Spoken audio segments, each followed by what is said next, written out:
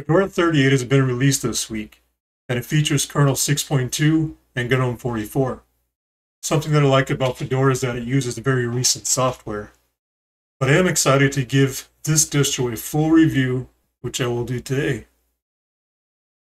Just what is Fedora Linux? Its actual name is Fedora Workstation.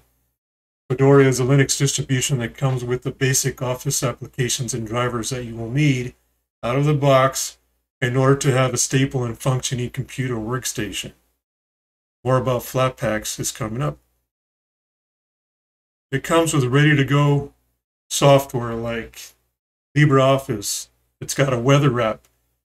Of course, the calculator. It's all set up with virtualization software called Gnome boxes. And of course, it's going to have the Firefox web browser. So it includes Linux kernel 6.2. And this new kernel has some enhancements. And some of the enhancements are memory fragmentation fixes, improved Rust language support that alleviates some issues with formatting, memory allocation, and printing, among other things. It's got better hardware support, so that's a good thing. And this is something that I have experienced myself, because on my Lenovo Yoga C740 laptop, all my keyboard buttons now seem to work flawlessly, whereas they did not using the previous kernels. And then we have Flatpaks. So I think we've all heard about Flatpaks unless you're brand new to Linux. So I'll explain a couple of things here. But first, one of the greatest things about this release is that Flatpak applications are fully available to install right off the bat. All right, for you new guys, if you're wondering what a Flatpak is, here's a definition provided on flathub.org, and I'm going to read it verbatim here. This is straight from the website. Flatpak is a framework for distributing desktop applications across various Linux distributions. It has been created by developers who have a long history of working on the Linux desktop and is run as an independent open source project.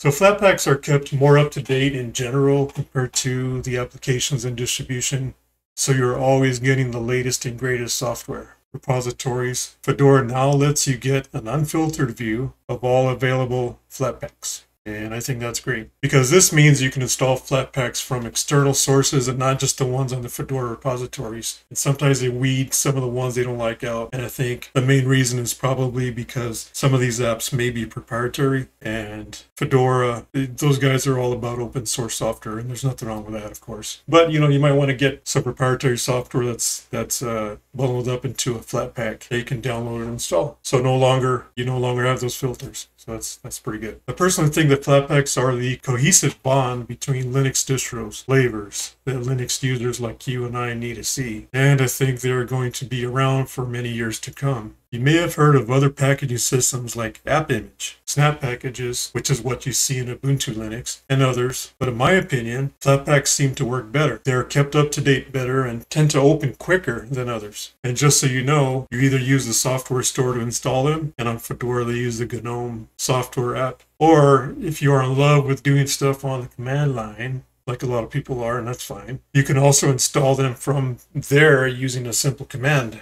I won't explain it on this video, but maybe in another one, if you want me to do that, please hit me up in the comments and I'll do that.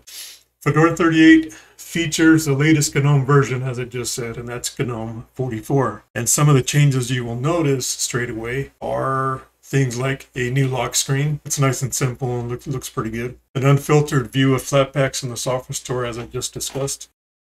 So I just got to tell you, I'm really liking this.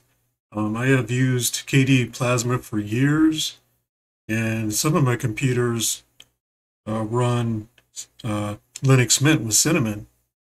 But, I thought I'd try out Gnome 44 on Fedora 38, and I'm liking it. It's a little strange to me because I'm so used to Plasma. It's a whole different workflow, and it's going to take me time to get used to it, but I don't know, it's pretty cool. Something to keep in mind is that this version with Gnome 44 isn't the only flavor at the ice cream shop, right? Or I should say at the Linux shop. You can also download the following Fedora spins, like KDE Plasma desktop, and I'm a big KDE Plasma fan, so I'm going to check that out here pretty soon. Perhaps tomorrow I'll install that on another computer. They also have the XFCE desktop, LXQT, Mate, the way to pronounce that is Mate Compiz.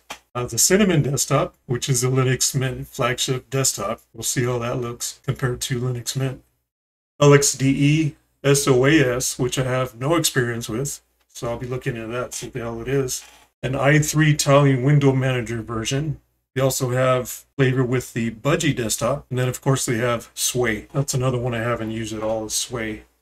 So something I'm going to be checking out in the future, just for kicks and grins, I guess. Alright guys, so what I like about this release, Gnome is just a freaking good looking desktop. It looks nice, it's pretty. I've always liked the way it looks, and now it looks even better. There's not going to be any changes in this Gnome version that will jump out at you and surprise you or anything like that. But there's a couple of subtle ones, and they're pretty nice. Just the way it looks, the way the windows presented, the shading, the default themes, you know, the light theme, the dark theme. They look pretty nice. I haven't done much with theming. All I've done so far is just install the extension called Dash to Dock, because I like to have that taskbar at the bottom. It's just hard for me to do everything at the top of the screen. To me, it's weird. If you have seen any of my other videos, you know that I'm a big KDE fan. But I plan to use Fedora 38 with GNOME 44 for a while in order to get used to GNOME's weird workflow. And to me, it is weird. I'm already getting used to it. In the past couple of days, I've been using it, and I'm getting there. I'm not there yet, but I'm getting there. And this is a challenge that I keep telling myself that I'm going to take on someday. And, well, I'm finally going to do it. That's about it for this video. I hope that you guys enjoyed it. If you liked the video, go ahead and click the like button. Wouldn't hurt anybody if you subscribed. That would help me out. As I've said in other videos, and I plan to get rich and famous off these, but you know, it's kind of cool to increase the likes and subscriptions so that perhaps I can be more of a help to people out there that are messing around with Linux or just want to know about Linux and what it's all about. So, like I said, that's all I have for today. We will see you all later.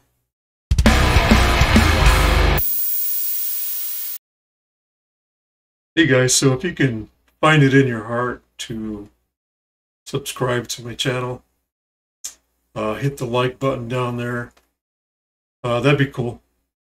I just started doing these videos not too long ago, maybe a month ago, and I'm still learning a lot of stuff. But the one thing that I do know is I really like talking about Linux. I really have nobody around me that I know that uses Linux. I think there's one person at work that said he uses an Ubuntu server, and that's about it. So I like getting online and talking to people about Linux and doing these videos. So I think it's cool. So if you can hit the like button, hit the subscribe button, I promise I will get better. Right now I kind of stink at these videos, but I'm learning some things. I'm using Nobia Studio to record, taking a lot of screenshots, and getting used to video editing using Kdenlive, which is a great open source piece of software, as is OBS. So if it's cool, go ahead and do that for me, please, and I'll see you in the next one. All right, thanks.